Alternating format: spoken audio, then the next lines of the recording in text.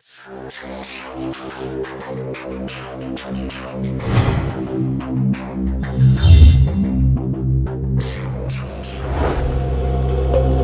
Paulo, Brazil, 1988. Gulf Breeze, Florida, 1988. Las Vegas, Nevada, 1990. Mexico City, Mexico, 1991. Wow! Whatever it is, it's something strange. What do all these cities have in common? There are so many UFO sightings reported in these places that they are all considered to be UFO hotspots. A UFO hotspot would be an area that represents a high number of sightings of abnormal or unusual aircraft that are unidentifiable. It's been long recognized that UFO sightings tend to come in waves. In other words, there's an area of the country or the world where the number of UFO sightings increases for some unknown reason. There are theories about why these areas seem to attract UFO attention. To some, the reason is the natural forces of the Earth, like volcanoes and earthquakes. The UFOs appear to be observing us. Well, the UFOs have come to certain spots because of what's going on at the time. One of the things that seems to stimulate UFO activity is a major disruption in the Earth. Still others believe that human behavior is at the root of these sightings. One of the things that has to do with hotspots is that once somebody notices something, then others are going to look also. That you may not pay much attention to your surroundings. Someone says, gee, last night there were 3 mysterious lights went by. The next night you're going to be watching, and there's a much better chance that you're going to see them than if you're just sort of walking along looking at your feet. According to the National UFO Recording Center, there have been more than 13,000 UFO sightings in the United States since 1990, making such places as the mysterious Area 51 in Nevada, Washington State, and Florida UFO hotspots. Still, with reports of UFOs coming in from as far-flung locales as Quito, Ecuador, Haifa, Israel, Stuttgart, Germany, and Sydney, Australia, America doesn't seem to be the only place getting these unexplained visits. Many people don't realize that UFOs are not seen only in the United States, they're seen all over the world. There are hotspots all over the world. Brazil is one of those hotspots. With 549 sightings, Brazil was second only to the United States in reported UFO activity in 2001. And unlike America, where UFO reports are traditionally met with skepticism, Brazil has a strong tradition of accepting UFO sightings and even publicly conducting government investigations. Generally, South American countries are more open to this type of thing. There are other cultures that are more tolerant of people's perceptions, their emotions. They're more open to events that may be part real, part mystical, and they do not have the same strong norms, you might say, against reporting unusual or paranormal kinds of experiences. We also have to think in terms of the kinds of religions that predominate, in that if you have religions that make opportunity for saints and angels and things like that, the idea of powerful visitors from afar is, I think, much more easy to accept. October 15th, 1957. Brazil is the location for one of the world's first accounts of an alleged alien abduction. Antonio Villas-Boas was a young man. He was driving a tractor in a field. He claimed he saw an object come down out of the sky and land nearby.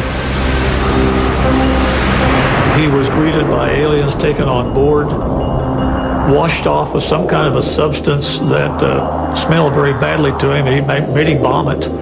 And he later thought maybe that might have been something like a disinfectant or the like.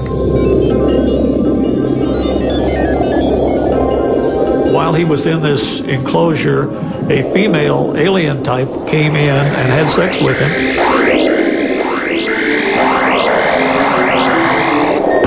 And and went away, and he was dumped back out. To many, this seems like an outlandish story. But V.S. Boas' reluctance to profit from the incident lends the tale an air of credibility in many quarters. And several months after the incident, the story gets some scientific backing when he is diagnosed with radiation poisoning. He is examined by Dr. Olevo T. Fontes, a professor of medicine at the National School of Medicine of Brazil. One of the very important people in Brazil was a Dr. Olevo Fontes. He was a medical doctor. He worked for the Brazilian government. He investigated the case, and he said that as far as he was concerned, it was a good case. It really happened the way that the young man said.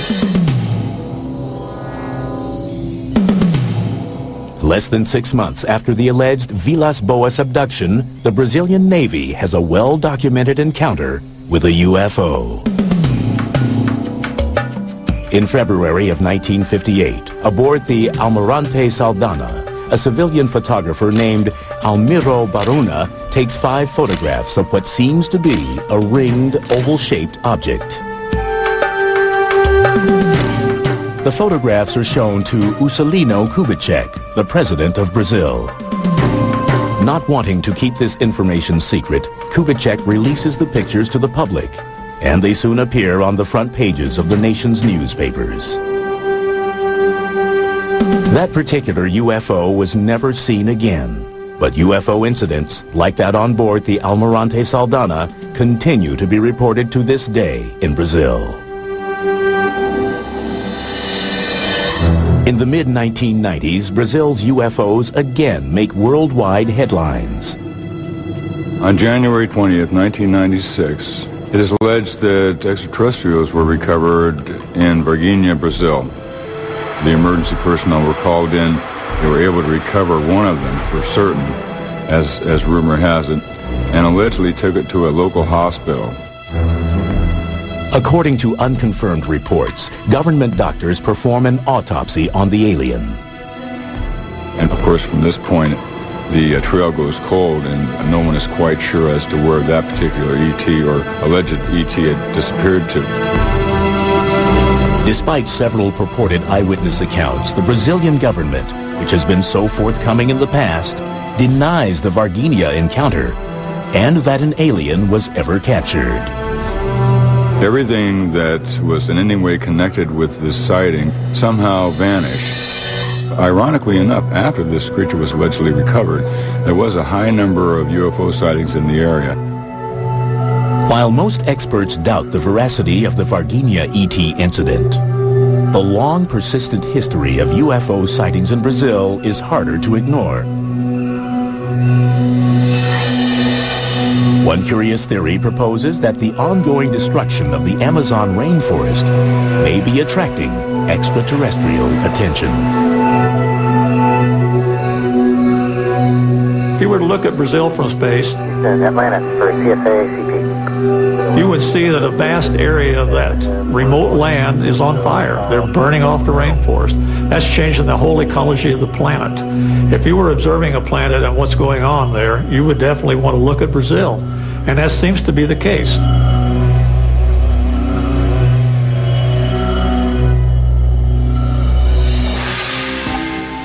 Coming up, in Mexico, mysterious images caught on tape during a solar eclipse seem to suggest that the world's sacred sites may be UFO hotspots.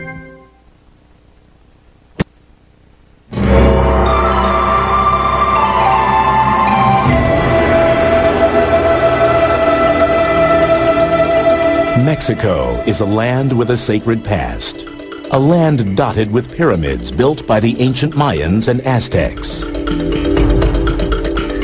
Monuments to the gods still standing hundreds of years after their makers are gone. Could the sacred energy that permeates these buildings be attracting otherworldly visitors and making Mexico a UFO hotspot? There are areas around the Earth known as sacred spots. And these areas have been known for a large number of sightings of abnormal or unusual aircraft that are unidentifiable. July 11th, 1991. in an event predicted hundreds of years earlier by the Mayans. The longest solar eclipse of the 20th century shrouds Mexico City in midday darkness. Millions of people look towards the heavens, many armed with their video cameras. But their cameras capture more than they expect. People all over the city, Mexico City, were taking videos.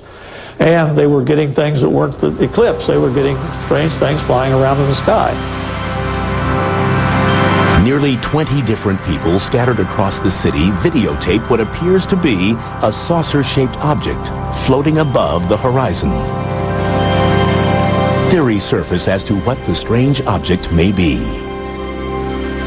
Once the moon passes directly in front of the sun, of course, it gets quite dark, and you start to see the stars, you can see the bright planets, you can see Venus or any other bright star or planet that happens to be above the horizon at that time. Undoubtedly, that's what a lot of people were seeing. But when all of the different videos shot from multiple locations around the city are analyzed, the images seem to show Venus and the mysterious object as clearly separate entities. Some experts offer another theory. Perhaps the phenomenon is the result of the video cameras themselves, as Mexico's emergence as a UFO hotspot coincides with the proliferation of affordable home video recorders. A camcorder is made with an automatic focus and an automatic aperture control to try to control the amount of light.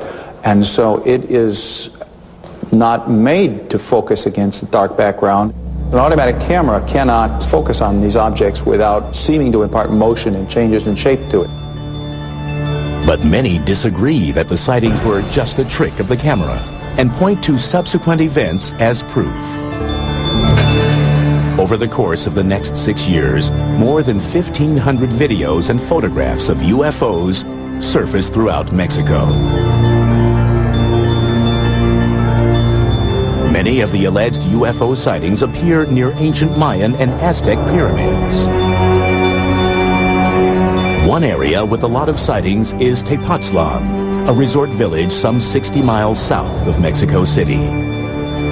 According to UFO researcher Carlos Diaz, 60% of its residents report having seen a UFO. And local air traffic controllers confirm that radar regularly detects unidentified objects over the area.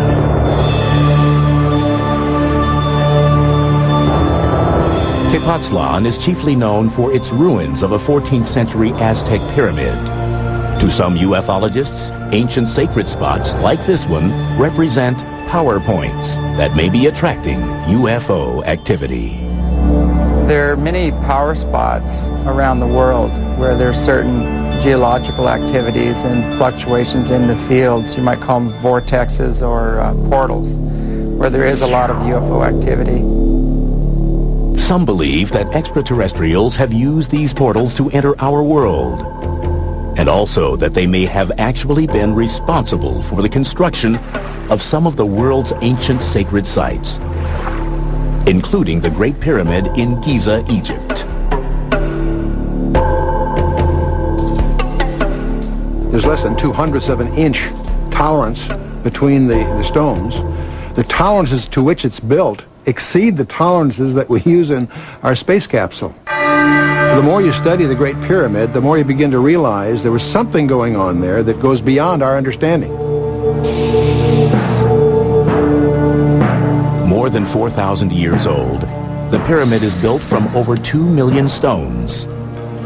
Each side is perfectly oriented to the cardinal points of the compass: north, south, east, and west. The maximum error between the side lengths is astonishingly less than 0.1%. People have looked at these structures and said, well, you know, they must have built these with some idea of making contact with aliens, or the aliens have somehow helped them build these structures.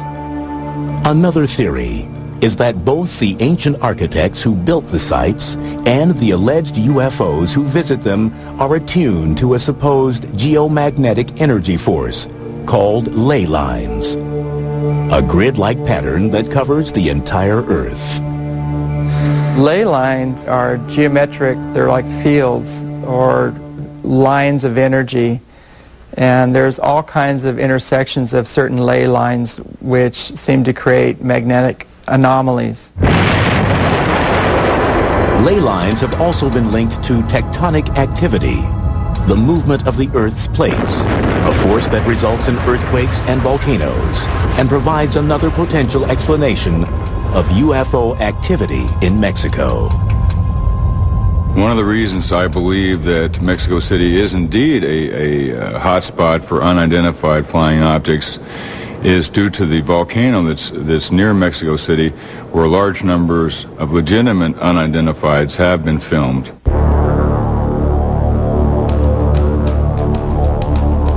UFOs have frequently been reported near Popocatépetl, Mexico's Smoking Mountain.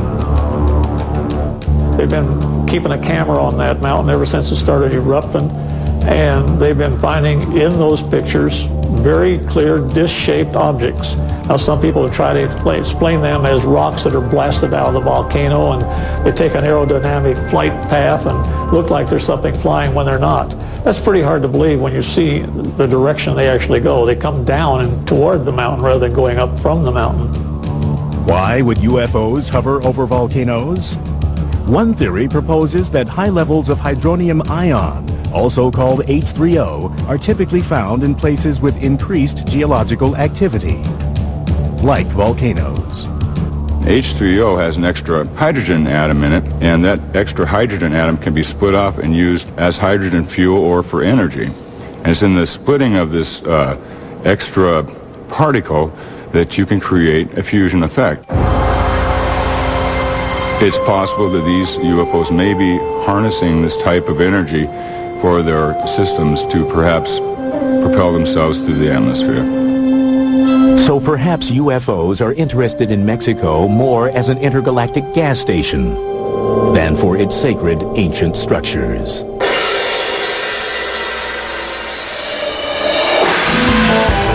Coming up next, 10 of America's nuclear missiles suddenly shut down as a glowing disk hovers above Malmstrom Air Force Base.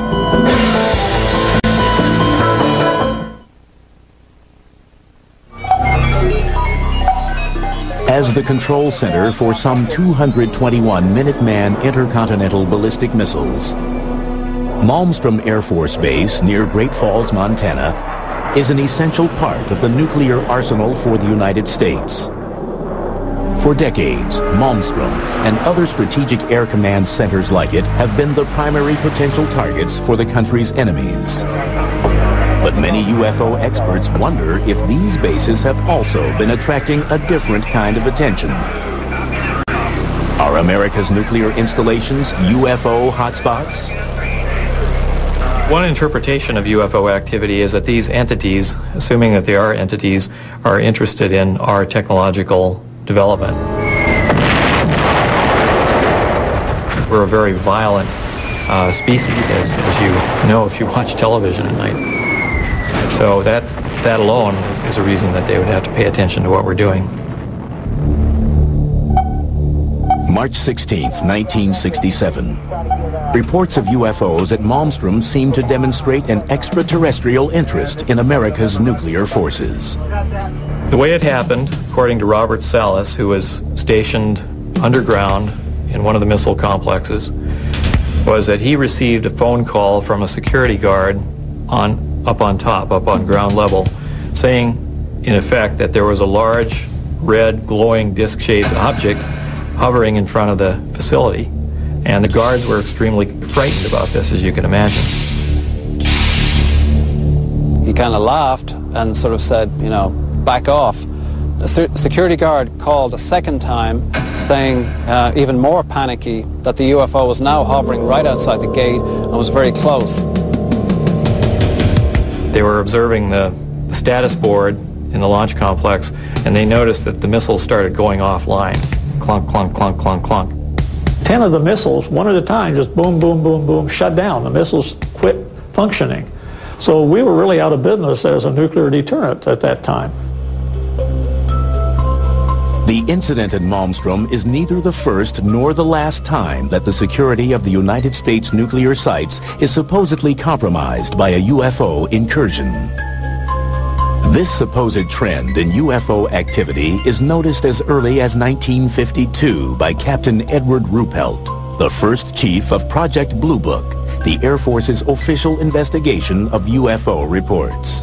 Ruppelt discovers what he calls an ominous correlation between UFO sightings and the locations of the nation's nuclear facilities. If you're in the military and someone is displaying an interest in your strategic capabilities, it's an alarming situation. It raises national security questions.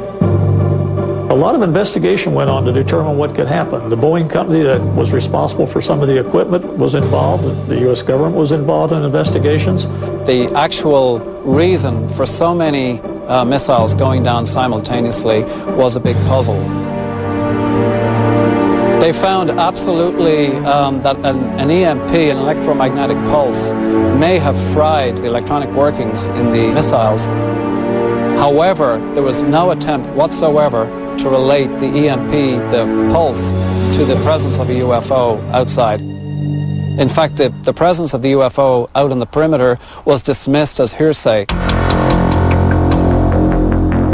We have no hard evidence that there really were any UFOs there. Nobody got any clear photographs or videos or anything like that. We just have somebody's perception that they went out and they saw a light in the sky. But the source of the EMP, a radiation wave that disturbs the function of electronic equipment, remains undetermined. And the government has never explained why so many missiles malfunctioned at the same time. It's important to bear in mind that these missiles are designed to be independent systems. So if you do something to affect one missile, it won't affect all the other missiles because they're totally separate. So whatever caused this event was able to shut down a whole variety of missiles that were spread around a large geographical area around the launch control complex. Fewer than 10 years later, 5 Strategic Air Command bases, including Malmstrom, are placed on high priority alert as a result of repeated reports of UFOs over nuclear weapons storage systems. In 1975, right along the northern tier frontier, in many of the different Air Force bases, Falconbridge in Ontario, Canada, Loring Air Force Base in Maine, Woodsmith Air Force Base in Michigan, Minot Air Force Base in North Dakota, and Malmstrom Air Force Base in Montana, all experienced a series of unidentified objects. Some of these were explained away as helicopters, some of them were explained away as unidentified aircraft, some of them were called UFOs, but the general theme was that Air Force space was being violated at random by a series of aircraft that should not have been there. At each of the bases, official logs record eyewitness accounts of the UFOs, and they are tracked by radar as well. In each case, the UFO reportedly hovers above the base, specifically the weapons storage area, for up to 40 minutes. All attempts to intercept or positively identify the UFO from the ground or with fighter jets in the air fail. The incursions are brought to the attention of the Commander-in-Chief of NORAD, the North American Air Defense Command. An investigation ensues. The initial thinking behind the unidentified objects over the Air Force bases in the northern tier was thought to be potentially Russians or else some other enemy. The only information we have is that the eyewitnesses described objects that behaved in a very unusual fashion. They glowed red, for example, and it doesn't sound like any technology that the Soviets had at that time.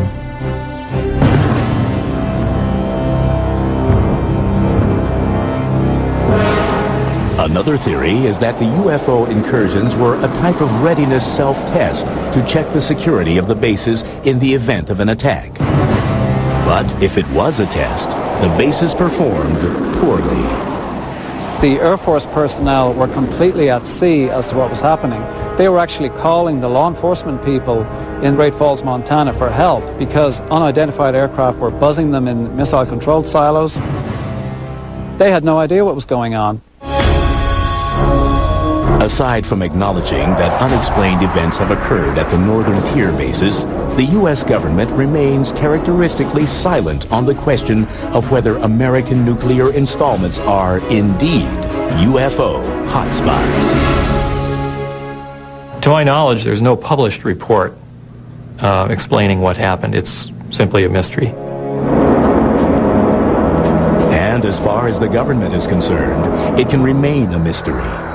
According to the Air Force fact sheet on UFOs published in 1996, no evidence has been presented to indicate that further investigation of UFOs by the Air Force or other government agency is warranted.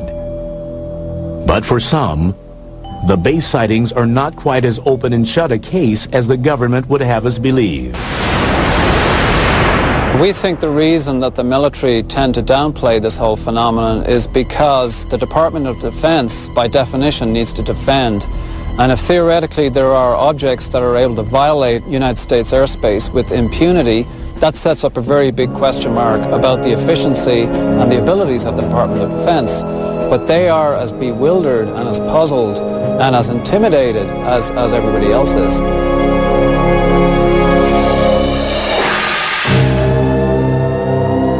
Coming up, amazing photographs and multiple sightings in Gulf Breeze, Florida divide the UFO community. Is it a hotspot or an elaborate hoax?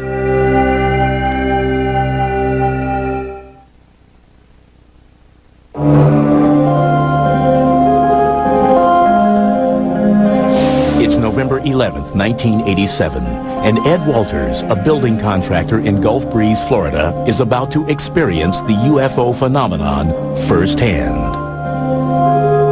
As he would later recount, Walters looks up from his desk and sees what he believes to be a UFO. He grabs his Polaroid camera and ventures outside. Walters manages to snap a photo of what appears to be a glowing, dome-shaped bluish-gray craft hovering about 200 feet in the air. From 1987 to 1992, the small town of Gulf Breeze, Florida is famous for being an alleged UFO hotspot. Hundreds of eyewitnesses claim to see strange objects and unexplained lights in the sky. But Gulf Breeze is mired in controversy and allegations of a hoax. And Ed Walters stands at the center of the storm. On November 19th, 1987, 8 days after Ed Walters allegedly had his UFO encounter, the Gulf Breeze Sentinel publishes 2 of his 5 photographs. The next night, Walters claims to see another UFO and manages to take 4 more pictures, but decides not to publish them. Still, UFO fever has gripped Gulf Breeze, and by November 25th, reports of UFOs are pouring in. Hotspots are very intriguing. These are places where there are multiple sightings. One person sees something and a number of people see it shortly thereafter. The first person who notices it, the sense grants permission to the other people to make similar reports. Over the course of the next 4 months, Walters takes more than 20 photographs of a strange vessel on more than 10 different occasions. He even shoots 1 minute and 38 seconds of video of a UFO sighting on December 28, 1987. Walters, who chooses to remain anonymous at first, soon becomes the central figure in the Gulf Breeze sightings. But he isn't the only one who is seeing strange things in the night sky. Pensacola area, Gulf Breeze area, is not just Ed Walters. There were literally over 130 UFO incidents involving more than 200 witnesses in this area. And Ed Walters was only involved in 34 of those incidents. But it is Walters whose photographs and claims attract the attention of MUFON, the Mutual UFO Network, a non-profit organization that studies UFO phenomena. In February 1988, MUFON provides Walters with a specially designed tamper-proof camera in order to authenticate his UFO experiences. It was a multi-lens camera that could take more than one view at the same time. We bought new film, we put it in that camera, we had it certified as new. We had closed the camera, sealed it with wax. He was allowed to use the camera, and he did get some pictures. It was, again, open then under security conditions. The films were developed, found things on the film, and there's no way he could have faked that one. By the end of 1988, 7 different MUFON investigators have analyzed the evidence in Gulf Breeze. Meteorological and site survey analyses conclude that the photographs were likely to have been taken on the days and at the times that Walters alleges they were. Walters himself passes a battery of examinations, including 2 polygraph tests. MUFON, satisfied that Walters' claims are real, officially authenticates the Gulf Breeze sightings.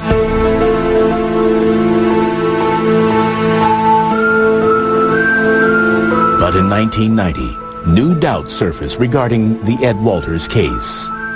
First, a model that resembles the UFO in Walters' photographs is found in the attic of his former residence in Gulf Breeze. Then, in July of that year, a teenager named Tommy Smith alleges that he witnessed Ed Walters faking the UFO photos. MUFON begins an investigation in a skeptical stance. It's like any private investigation or any police investigation. We go about it the same way. And like in any crime case, if more evidence comes along, we'll reopen a case. And we did reopen the case in Gulf Breeze because of Tommy Smith's allegation that Ed Walters had hoaxed it.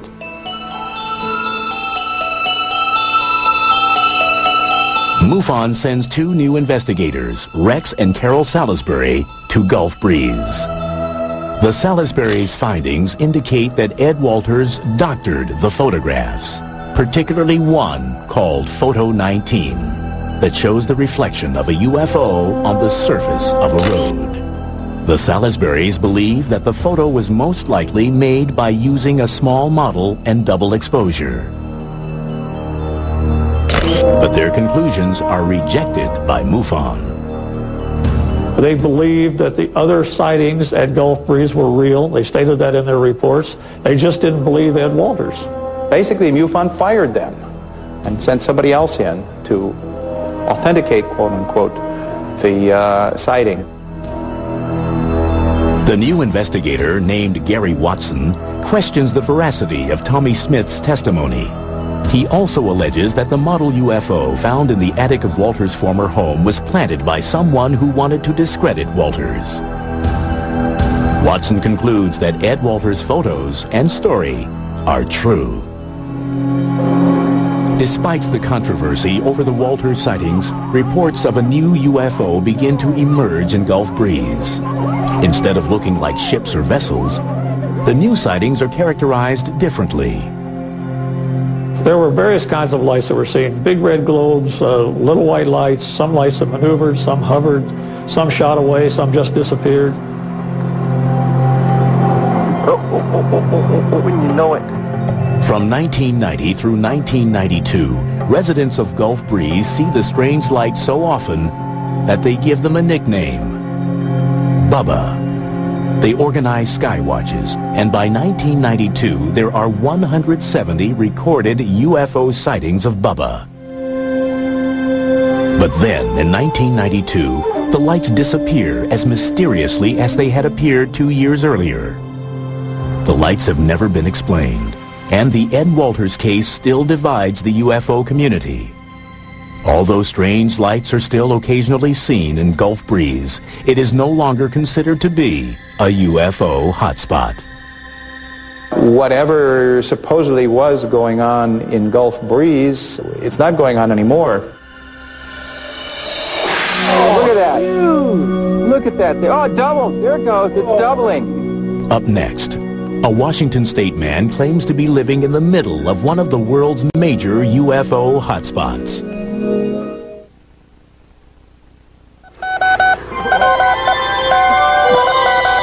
Winter 2002.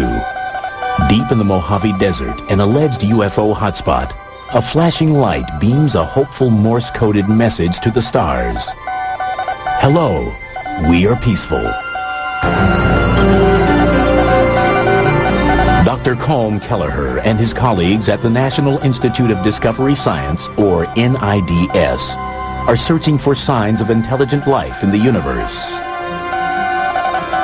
Armed with a light-gathering telescope, an electrospectrometer to analyze the light, and geomagnetic sensors to measure radio and microwave emissions, Dr. Kelleher hopes to amass physical data to prove, beyond a scientific doubt, that UFOs exist.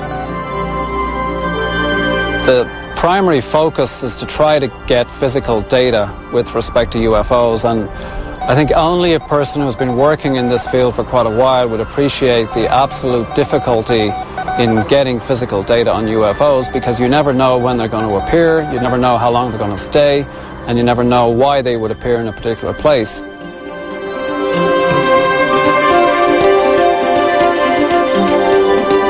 NIDS operates a 24-hour hotline for UFO sightings. And although 95% of the accounts turn out to be IFOs, identified flying objects, like airplanes or weather balloons, there is still the 5% that defies explanation. And that 5% is what interests Dr. Kelleher. If we got a series of reports, say in the last 5 or 6 months or even a year, from the same area, same location, different eyewitnesses that appeared to corroborate, we would take those reports seriously. And one alleged hotspot that is raising some serious questions in the UFO community is the Yakima-Mount Adams area in southeastern Washington state. The Yakima Indian Reservation in Washington has the appearances of being a UFO hotspot for many years.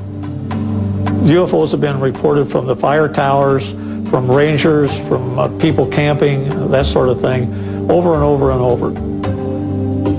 James Gilliland is the owner of the Sattva Sanctuary, a UFO-friendly spiritual retreat located nearby. He claims the whole area is rife with UFO activity. The sanctuary here is located right at the base of Mount Adams, next to the Yakima Reservation, and it has over a 100-year history of recorded UFO activity. Well, I'd say this is probably one of the major hotspots in the world right now, because it's almost nightly that we see at least 1 or 2, if not 15 to 25 UFOs flying in the area. Gilliland and fellow seekers gather regularly in the summer months for sky watches. They play music and meditate and wait patiently for UFOs to appear.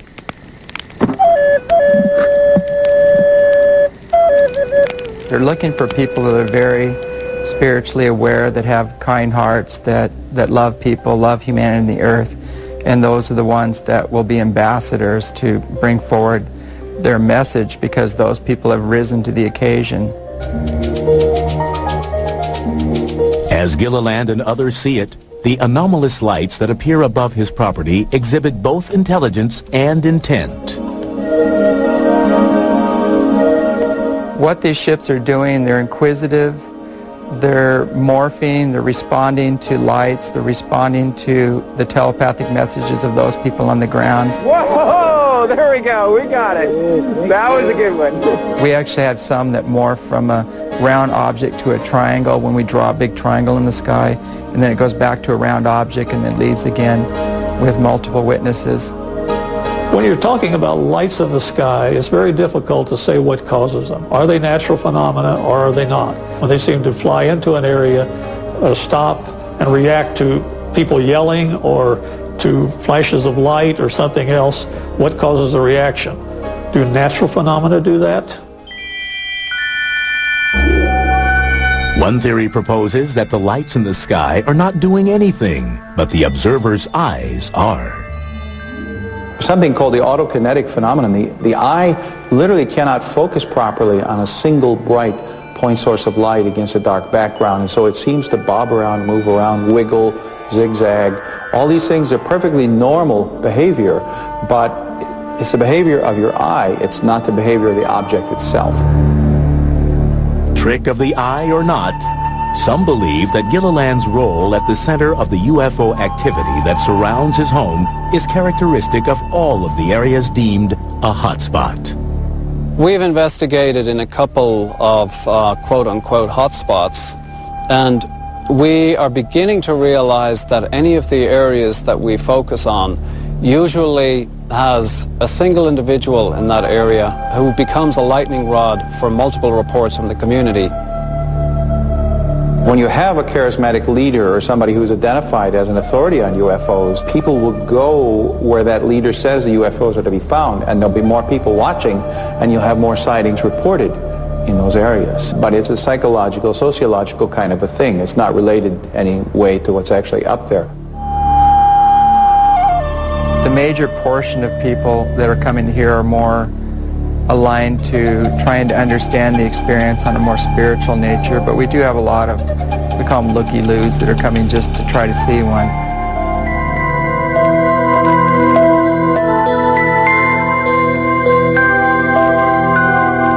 That there are strange, often inexplicable phenomena in the night sky is undeniable. But just what these phenomena are, and whether they tend to cluster in time and place to form UFO hotspots, is open to debate. As far as the skeptics are concerned, on every level, you cannot instill want into another being. You can't get them to open their eyes or look at what's obvious. We showed them footage of ships flying behind trees, landing on the mountain, doing phenomenal feats, making U-turns, right-angle turns at several thousand miles an hour.